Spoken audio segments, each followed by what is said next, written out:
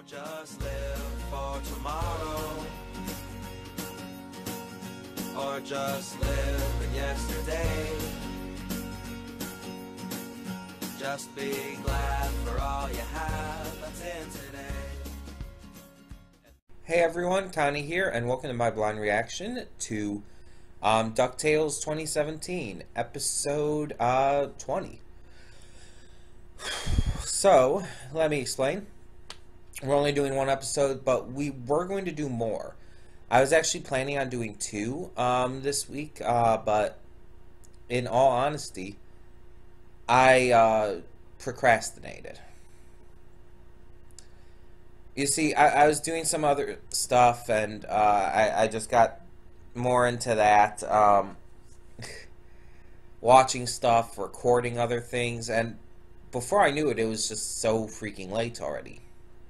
Now, I think my father has plasma tonight, and my brother's not going to be home for a while, so I should be good to record at least one episode, but yeah, it's just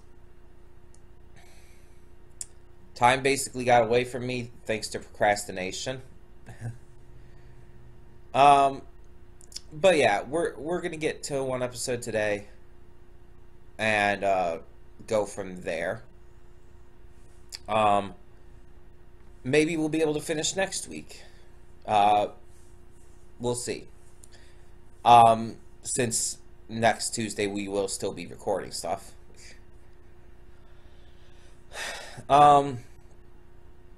So, yeah. I know nothing about what's to come. I don't know if this is going to be as story-focused as the last episode was. Probably not. But, oh my. But, I mean, you can always hope. But I think we're going to get a couple more episodes of just episodic stuff before the end. Because it wants to build up to it a little more and wants to give us a little more just random stuff, you know? But I guess we'll find out. Sorry if I seem kind of out of it as well. I am a little tired. Plus, I'm just trying to, like, get to this and everything. And make sure I can get to it all before anyone comes home. So I'm a little tired. I'm a little stressed because of that, but I'll be fine. It'll be fine. So when the screen fades to black, pause this redirect and go to the description below. Follow the link to the reaction, and after you watch it, come back into the redirect and resume play. Because after it fades to black and then fades back in, everything from that point forward... oh, excuse me. Everything from that point forward will be my afterthoughts and will contain spoilers to the episode. So that being said, thank you so much for tuning in. And I'll see you when I'll see you at the reaction. I don't know where I was going with that. I will see you at the reaction. Okay, and we are back and we'll begin with spoilers in 3, 2, 1, now. Holy shit. So I was trying. I found the voice of Peg Leg Meg, the pirate girl, the cute pirate girl, no. And it was Kimberly D. Brooks, and I was looking up who that was because I didn't recognize the name offhand. And holy shit! So she's Jasper in Steven Universe, as well as Malachite, Carnelian, and Skinny Jasper, and even just as notable, she's Princess Allura in Voltron Legendary Defender. And she's had a lot of other roles as well. A lot of video game roles, it looks like. I'm trying to see if there's anything specifically I know. I guess she's the voice of female Brotherhood of Steel members in Fallout 4. She's Oracle in Arkham Asylum. Holy shit. Well, and Arkham City. She's Firestar and Psylocke in Ultimate Alliance 2. Like, just Batgirl and Injustice Gods Among Us. Yeah, and she's She's in Scooby-Doo and the Witch's Ghost and The Legend of the Vampire. She's in Superman Doomsday and Justice League War. She's in all of these different shows and movies and stuff. But yeah, the big ones are definitely her being in Voltron Legendary Defender and Steven Universe. I mean, like I said, she's Jasper in Steven Universe. That's kind of a big character. And of course, Princess Allura is one of the main characters in Voltron. So, wow. And she was just a few female pirates in this one. That's awesome, though. I would have never guessed, because, of course, she was doing the pirate accent and everything. That's amazing. This episode was great, though, as well. This episode was just a lot of fun. Like, the singing sky pirates idea was just really hilarious and, like, well executed.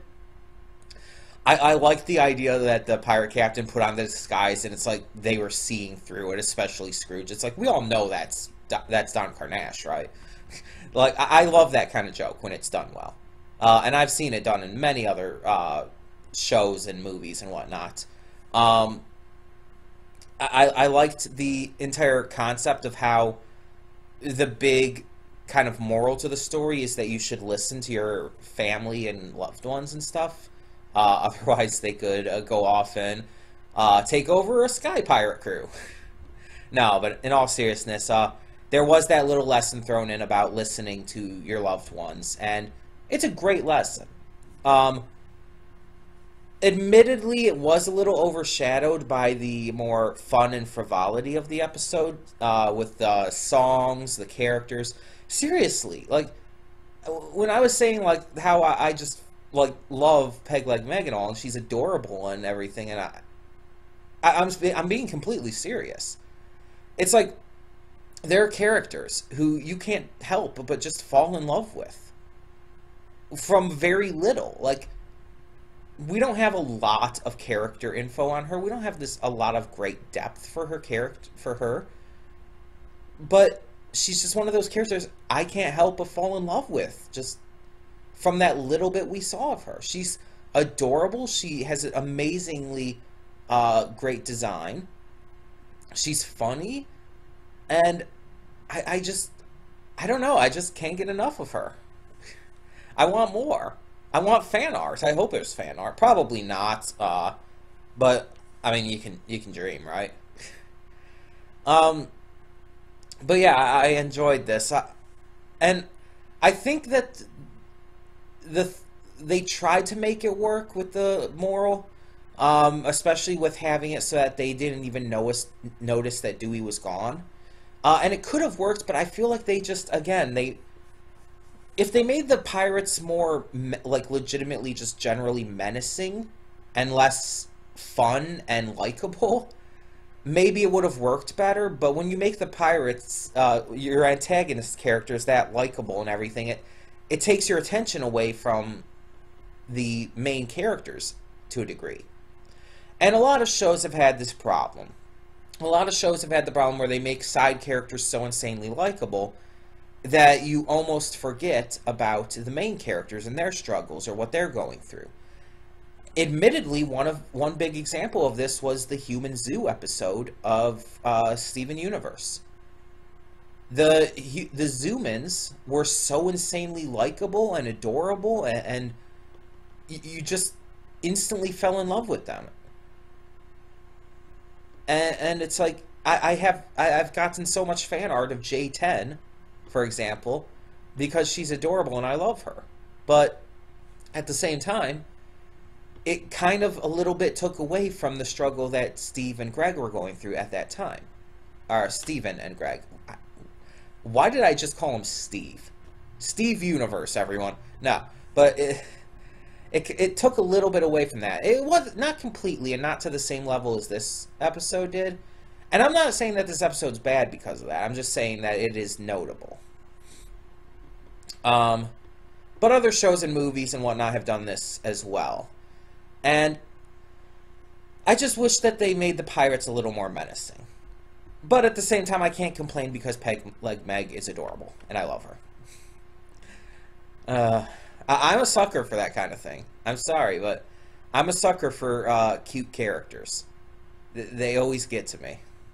But yeah, this episode didn't have any relevance to anything. It wasn't anything like super relevant to the story or whatnot. It was just another episodic episode, which I kind of expected it to be at this point. They're building, excuse me, they're building to the finale right now. And they want to have a couple little more fun and frivolous episodes prior to that. So, I definitely think that the final episodes of this season are going to be big. Not just in a way to where they're big in terms of plot, but they're big in terms of scale. Like, these are episodes that the crew really want to tell, I feel. Like, this episode alone, it's like, why would you not want to make an episode about sky pirates? And throwing singing in there, it's like, yeah, that sounds fun. Like, why would you not want to do that? Of course the crew wanted to make this episode. And the voice actors probably had a blast doing it. But yeah, it's like, I really enjoyed it. And even though I do think it could have been a little better, I mean, I can't rightfully complain.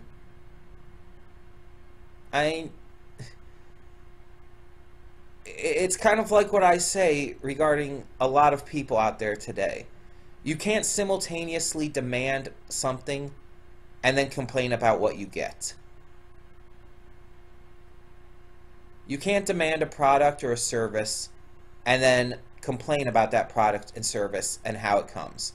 Unless it's like, I mean, obviously, it's notably messed up. Like, if you go to, like, a fast food restaurant, if your order is messed up, yeah, you can like, go up to them and say something. But you know what I'm saying. Like, you can't, like, demand to have fast food, to be able to go to fast food places and get that quick, easy meal, but complain about, like, the people choosing to work there instead of getting a higher education and better jobs.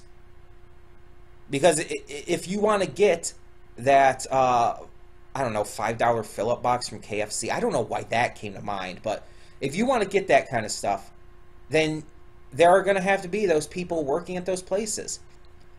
As some of them are going to be younger kids and stuff who are getting their first job, sure. But some are going to be adults who can't get anything else in this shitty economy. And it's kind of that kind of thing is what I'm talking about here, though. You can't, like, I can't demand that this episode be better when I'm enjoying what I got nonetheless. I can't, like, I can't both love the episode as it is and complain too much about wishing it were better. I mean, I can say that there could be some improvements, but I can't complain too much. That's all I'm saying. That I kind of just have to let it go and enjoy it for what it is, and I do. And in a lot of cases, and in most cases, that's what I do. Yeah, there's a lot of shows and episodes and whatnot and movies that admittedly have issues, but I still love them. The Legend of Korra is my favorite show, and yeah, it does have some issues. Especially in the early first half of the second season. It definitely has some issues. And I acknowledge them, but they don't hurt my overall thoughts on the series. They don't stop me from loving the show. That's all I'm saying, you know. I don't know if any of that gets across properly or if I'm just kind of mumbling random shit. But I hope you at least understand where I'm trying to go with that. So next week, maybe we'll do some more episodes. Maybe we'll even finish up DuckTales, for all we know. I cannot say for sure, but there's always a possibility. Or at least finish up Season 1, that is. In the meantime, though, tomorrow, Wednesday, we will be getting to Steins Gate. Hopefully I won't procrastinate as much as I did today. And next week, next week, just as a reminder, from Thursday to Sunday, There will be no reactions put up because I'll be at Youmacon. And I just won't be able to record anything, and I probably won't be able to pre-record either. So just letting you know that ahead of time as well. If you have any questions regarding that or anything else, or just want to comment on this episode and stuff, leave all of that in the comments below. And if you have anything else to say, please leave that as well. And thank you so much for tuning in. For now, I'm Connie, and I'm signing off. Yeah. See y'all next time. And though you've come through many obstacles, shed tears along the way, you're still standing, live, love, laugh.